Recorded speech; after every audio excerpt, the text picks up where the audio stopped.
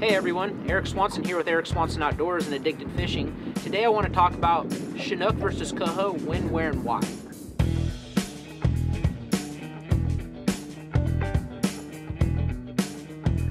Down here in Astoria for the Buoy 10 fishery, it's primarily all Chinook the first half of the month. And then after that second week here in August, the Coho will start flushing in. Early on, the best way to target those Coho, if you want to target them, is to get lower in the system and fish those big incoming tides where those Coho are going to be flushing in following that bait. Generally when we're targeting Coho versus Chinook, we find the Coho a little bit shallower in the water column, and we find the Chinook a little bit deeper. But obviously that all depends on what the tide is doing, but generally speaking, Coho are going to be a little bit shallower than the Chinook are.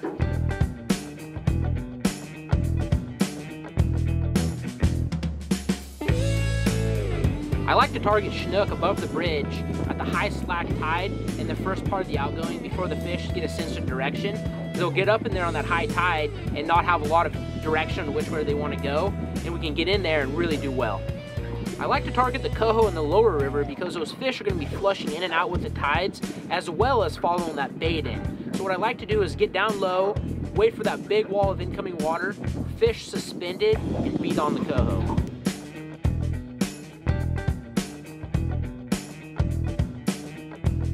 Thanks for watching. That was a brief explanation on Coho versus Chinook down here at Buoy 10. For more content, please subscribe to our YouTube channel. Well, hopefully you guys were able to learn some things about how to find Chinook and Coho based on just what the tides are doing and how these fish move down there. Make sure you guys comment like always. And Eric, coming up in this season, and I know just in future seasons before, Eric is one of our Addicted Guides, so go ahead and give your information out there and let people know if they want to fish with you, not only Buoy 10, but just any other seasons coming up. Well, my name is Eric Swanson with Eric Swanson Outdoors, and you can look me up at ericswansonoutdoors.com and book a trip on my website, so check me out. Check him out on his website, everyone. Thanks so much for tuning in. As always, subscribe. We're going to have more and more videos coming. And if you guys have any suggestions of something you want to see or an educational video that you guys want us to put together, comment below. We'll see if we can make it happen. We'll see you on the water. See you guys.